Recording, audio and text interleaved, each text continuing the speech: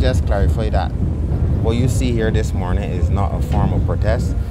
The workers did report this morning, the call in as usual, but the problem is that they are still awaiting their funds to be deposited on the credit union.